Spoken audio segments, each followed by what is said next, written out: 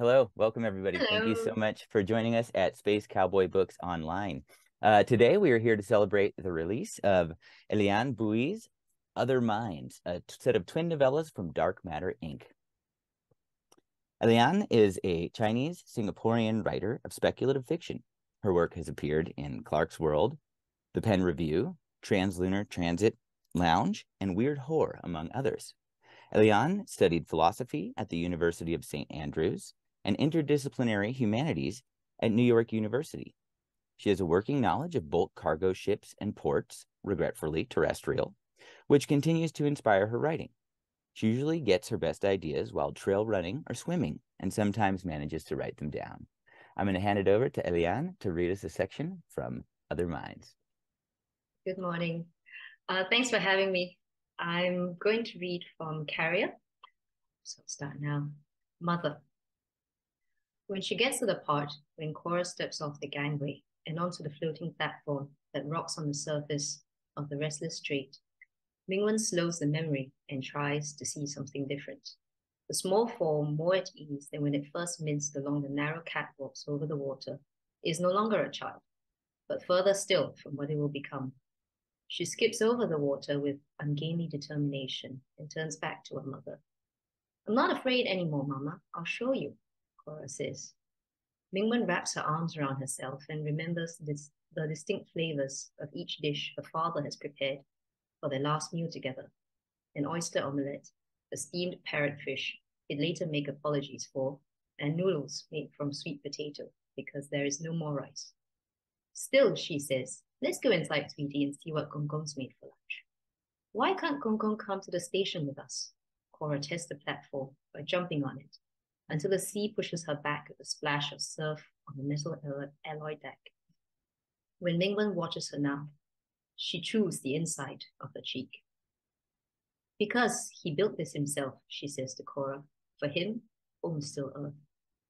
Cora lifts her shoulders, her concerns already forgotten, and skips further out. They were lucky with the weather that day on the Keelung.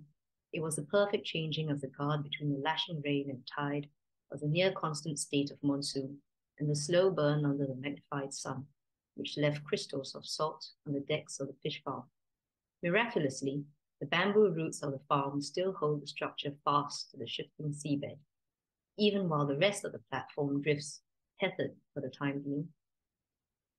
Cora stops where the catwalks of the platform meet the horizon. The clouds part, and they catch the light of the sun as though they too are part of the sea. Mingwen knows that each time she replays the scene, she misses the same things. Still, she watches herself, look away from the shack of salvaged material where her father lives. She hears Cora say, I'd belong here too, if it was always like this. Mingwen stops the memory. This is how she wants to remember. Dreamer. Mingwen heard the sound from above her at the moment when sleep unfurled like a rising vapor and crept like fog beneath the doors of her mind. It was the sound of liquid droplets falling from a height, glassy and crisp. She didn't see the next drop until it was a bright, quivering orb of distorted light, seconds from hitting her eye. She tried to move her head away, but it didn't respond, even when she tugged until she felt the painful strain in her neck. The drop landed, and when it did, its cold moisture spread on the sides of her eyes and seeped into her skull, into the gaps between the mind and body, freezing them together. She blinked, but saw nothing. Not the dim light as seen through the red-veined skins of closed eyelids, or the darkness that is the absence of light, just nothing.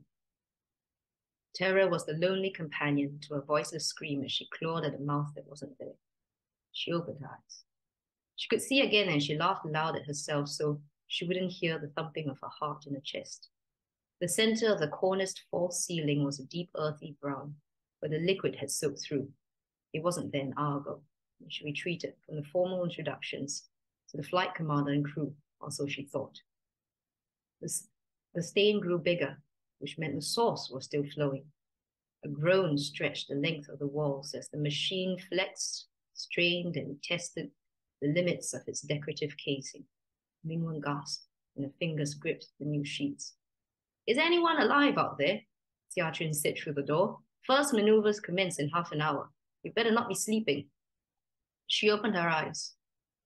A soft yellow glow emanated from the recessed bulbs in the false ceiling, which was now which was now dry and spotless.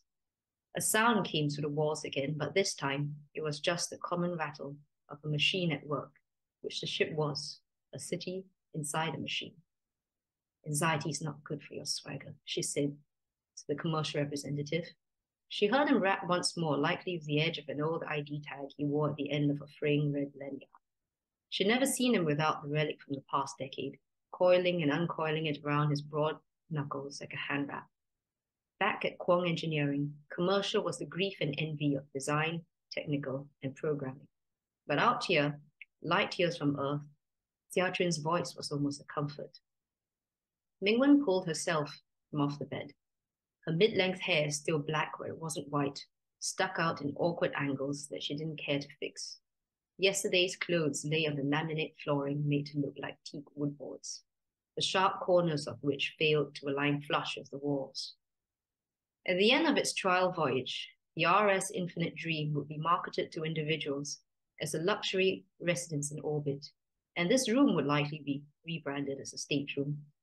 But Mingwen was enough of an industrial designer to persist in calling it a cabin, at least while she occupied it herself.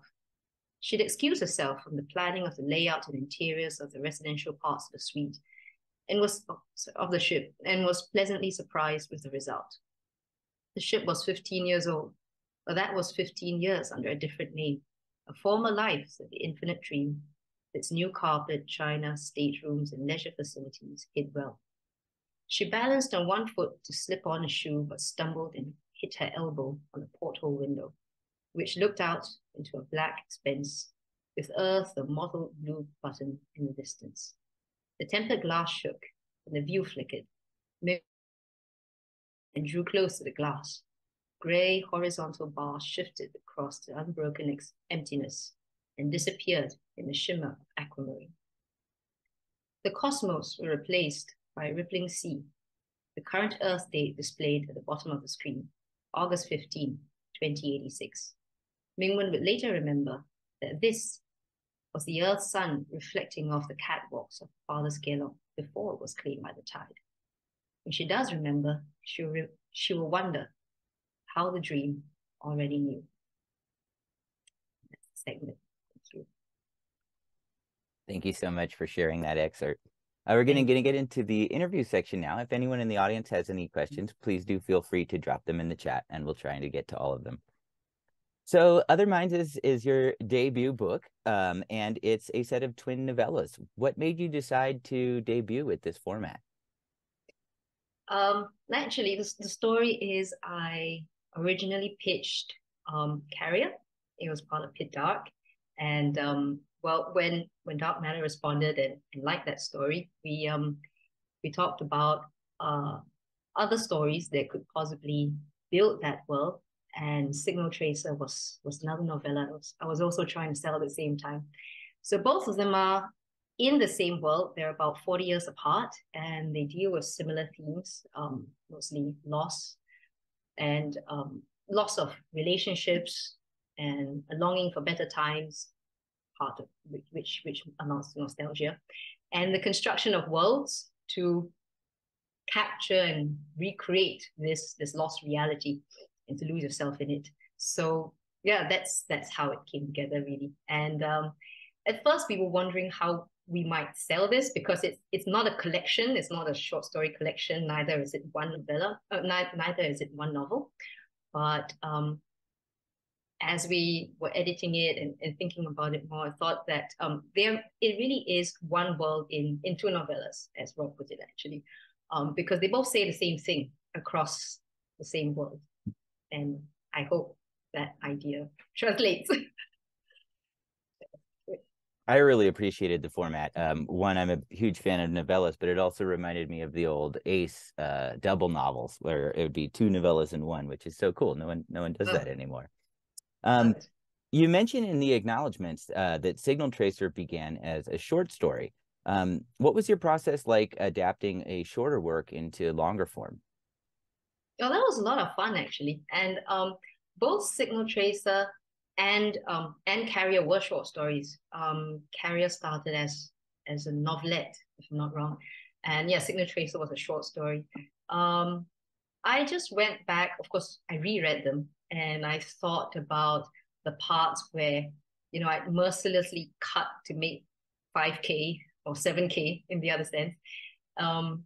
The world building that I could add to the stories to develop them, the subplots and the characters that could be added to it. Like for instance, in Signal Tracer, Roy and Phoenix are new characters. So Roy is actually just gets a passing mention as sort of a walk-on character in the short story, and their characters really developed in Signal Tracer, and the sailor as well. And the sailor is, if I may have a favorite character, I think the sailor is my favorite character. I had a lot of fun with the sailor because sailor's everything, and sailors whatever they want to be. So I did that, and more. It gave me more breadth for scenes, I suppose, more, because in the short story everything happens in maybe 3 places, and in Carrier, of course, it just happens in 1 place, and the Gilum. So it was a lot of fun developing the short stories into the long form in that sense. And I guess the short answer is I kind of winged it. That's why I just winged it. I just wrote it in an additional week for each, and they became longer. Do you have a preference, short form to long form? I think my preference is actually for the novella, because I love both. I've just finished 2 novels this year, which was a bit of a shock for me. The second one was a shock. But I love the way I can just get to the point in the short story, and I can just write it completely off the cuff, not even knowing where it's going to go. And a bit of that translates into the novella, where like for Carrie, I didn't know where it was going, and with Signal Tracer, I just wrote the character of the sailor as it came to me. So I think the novella is my favorite form, because you get that brevity of a short story while you have the depth to add the subplots and the additional characters. So in both of these novellas, you mentioned they take place in the same world, but both of them occupy 2 different worlds, an external world and an internal world, or meat space versus the virtual world. How did your world building process differ for these different facets of the book, the digital worlds and the meat space worlds? Well, yes, the 2 worlds. In Signal Tracer, the other world, the alternate world, is virtual reality. In Carrier, the alternate world is actually internal. It's just memory, which one replays over and over. And I would say that in both cases, the ideal worlds are the opposite of reality, but they're not just entirely created. They are the internal that's externalized. So I rely heavily on sensory details, because these are the positive triggers, and in some cases in Carrier, some negative triggers that bring back the memories. So there are more smells and sights and feelings, and just more sensory detail in the alternate worlds. Like for instance, the beautiful sunset in Lion City, the feeling of the books in that bookshop that she goes to with her mom, and in Mingwen's case, that sensation of swimming, of drowning, of being overwhelmed by water. It's very it's a lot more developed, I would say, than what you call the meat space, where the narrative in the actuality is a lot choppier. It's just entirely plot driven, and it's just action. Yeah, I suppose that would be the difference between the both of them. And I suppose I did have to research a bit more for the at least for Signal Tracer, because there is a bit of historical information in that, so more research in that. The physical, not really. It was I suppose more scientific research for to get certain parts of the ship correct, and a lot of it was actually based off terrestrial ships, of course, because I have zero knowledge of spaceships, and as well as some sad research for what might be lacking in the future, like rice. So yeah, those are the differences. And when writing, do you tend to Mhm. start with your world building or with your characters? Oh, I start with the characters. I know a lot of or at least I think a lot of people love the world building the most. For me, it always begins with the character, or it begins with the plot. Sometimes it begins with a plot. I think for Signal Tracer, it began with a plot. Um, and one of the inspirations for that was the Infernal Affairs trilogy by Alan Mark, which American audiences might know it as The Departed, as it was redone by Scorsese. So it began with that. So it's interesting that the world came together around it because the world almost forms itself around the character through the character's eyes. So, you know, the world is nothing without the character. And I try to keep that in mind, at least for these two stories. There are probably other stories where one might start with the world first because the world is such a strong character that the world shapes the character itself. Um, of the two, perhaps Carrier has actually a stronger weight in world building of the ship, even though Signal Tracer is a lot more visual. In Carrier, the world of the ship is probably more aggressive and more assertive, and it's as much a character as it is a world. I hope that answers the question. It does. Okay. Um, and both of these definitely have cyberpunk elements. I've Mm. found that cyberpunk often utilizes grammar in different ways than other forms of science fiction. And at times it's more terse. There's almost a clip to cyberpunk writing. Um, how did you play with grammar as part of your world building and setting?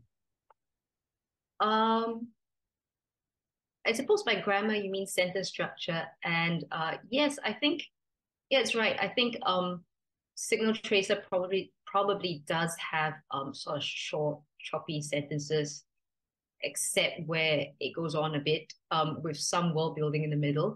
I think that part of the reason for that is that cyberpunk inherits a bit from noir writing, and the noir also has these choppy sentences, stream of consciousness, but written almost aggressively, you know, like being shot out of the mind.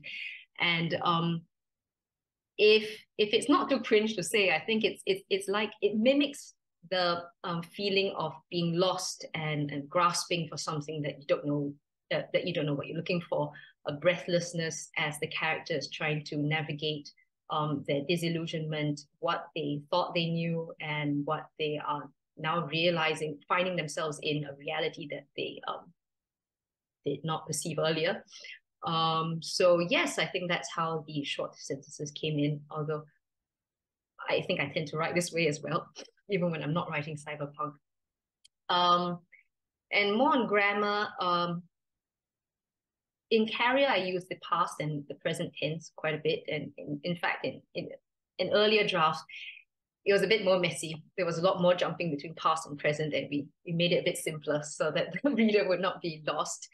Um, that is supposed to signify Ming Wen's loss between states of her mind and being unable to recognize whether she is still stuck in her memory and she is still trying to correct her past, that she doesn't even know where she tripped up and failed, and whether she's in the present. And hopefully that creates the sense of delusionment and loss in that story. I think it did, and those punchy elements of the grammar, I think, do really enhance that. I'm a big fan of that. And what And you just said perfectly leads us into our next question. um, Carrier uses a form of non-linearity for emotional effect, the way memories are handled and whatnot. How and why did you use this technique? Because it was quite effective. oh, thank you. Um, well, yes, yeah, just carrying off what I said earlier. Carrier is supposed to be like a nightmare almost, where the character is lost in her mind and the ship becomes an extension of that mind hopefully without giving away my story. Yes, so she can't discern between reality and her memory, which she keeps returning to look for clues for where she went wrong. So yes, what was I saying? Nightmare, like yes. So I suppose inspirations for that or similar stories that have done this so well are like Hill House and Sphere, which I love Sphere so much. So I'm trying to create a bit of that and in the non-linearity, and I hope that was successful. Does that answer the question? I think it was. There's a bit of disorientation that comes from those Mhm. techniques, but it's a beautiful disorientation that really makes you empathize with the character's feelings. So yeah, good stuff Yeah. there. Um, in Signal Tracer, it gives a nod to Gogol's Dead Souls in one of the chapter titles, and in ways, without spoilers, you used a similar plot device in the book as well to that book. Was this intentional? And if so, how did you find Dead Souls inspiring or classic literature in general? Yeah, it is. It is just yes. The answer is yes. It was sort of a springboard to that. Yeah, I did actually start off reading um abridged classics when I was a child. So I think when I was a child a long time ago, there were not as many not such a breadth of children's literature and middle school literature as we do have now.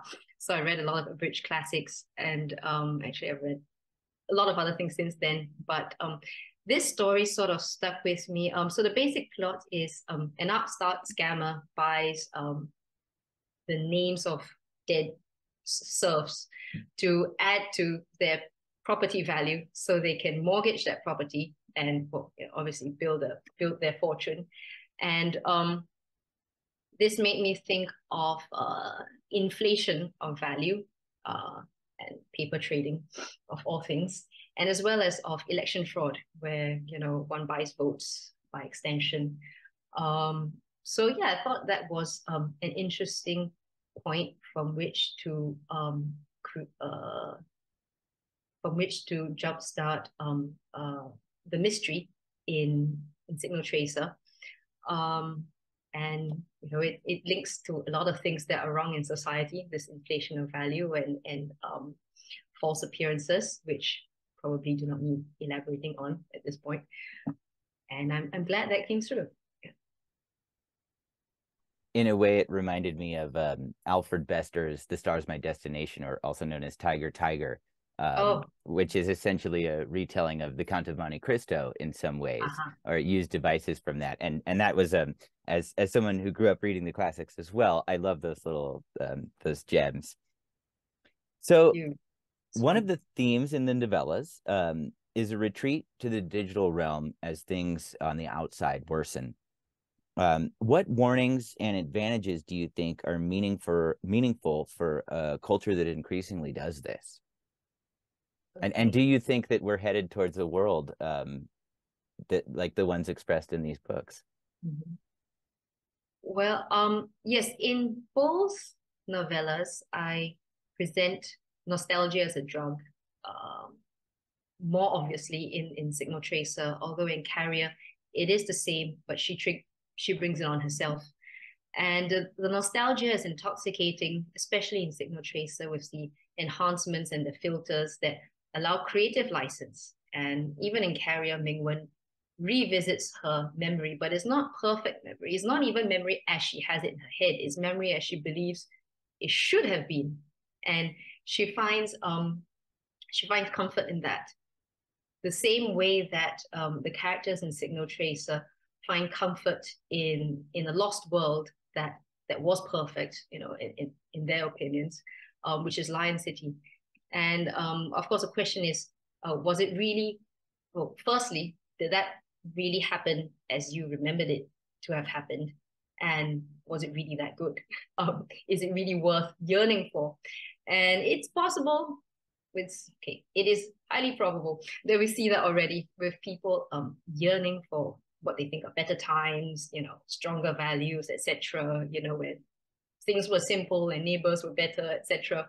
And we can already see why that is problematic because we romanticizing something that had its own context and had its own flaws and might not even have it remembered correctly. And it's also a sign, I think, of us trying to put back in the box what we see as what should be seen as progression of thought, of development, of values, and of the way people are and things that we should accept. Quite often this nostalgia is not just harmless aesthetics. It's a wishing to put all this progress back in the box and return to so-called simpler times.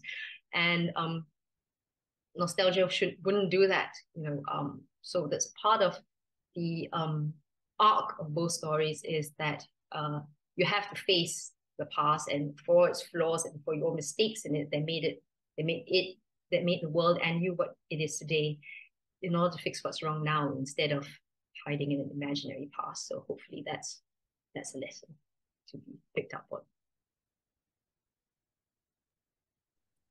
You also seem to use that in an interesting way that gave the characters a versatility in a way to be more than one person or to idealize oneself. Can you speak to that a little bit, particularly the way that you handled it in Signal Tracer? Okay, let me think of what to say.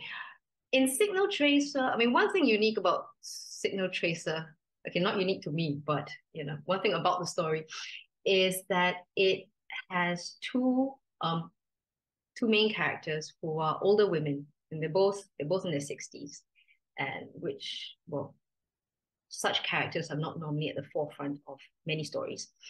And the virtual world gives C in particular the chance to be what she isn't. She's Maggie. She's glamorous. She's assertive. She's beautiful. She's confrontational. She takes things head on and she solves problems. Maggie is everything that C isn't, and she, for a long time, for many years, she indulges in this alternate reality in order to live the person that she wishes she could be, where she has to realize that all she has to do is be that person that she already is, without the mask of virtual reality. And in Carrier, there's a bit of that as well, because Ming-Wen puts herself and more into the construction of the ship, and the ship becomes an extension of herself in a way that what she really needed to do was to confront what she had been avoiding, and her misplaced trust and her own delusions in what she could do and what she should have done with the ship, as opposed to retreating within her dreams for it. Sorry, does that answer the question? It does. It does. Sorry about that. Quite all right. Quite all right. In Carrier, the spaceship, in a way, is one of the main characters. That's at least how I read it. How did the process of using a part of the setting for characterization work for you?